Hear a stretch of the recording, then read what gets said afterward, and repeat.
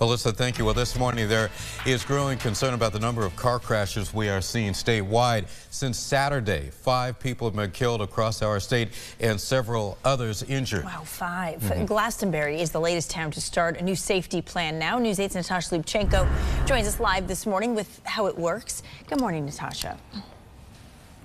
Laura, Keith, good morning to you. Well, following this weekend, road safety is top of mind for many state and local leaders right here in Glastonbury. They have a plan to make those changes using a federal grant that they just received for $96,000.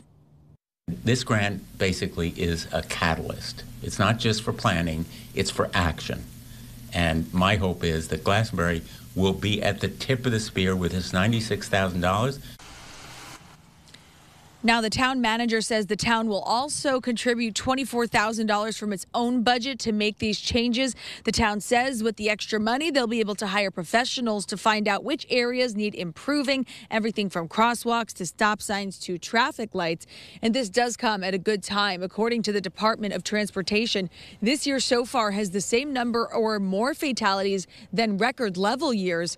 In Glastonbury alone, there were 2 fatalities and 72 car crashes in 2023. And on a state level, leaders announced last week that they now have a grant funding to add more law enforcement on the road. So I'll tell you a little bit more about that partnership and what's expected to happen there on the state level. That's coming up in our next half hour. For now, we are live here in Glastonbury. I'm Natasha Lubchenko. Keith and Laura, back to you.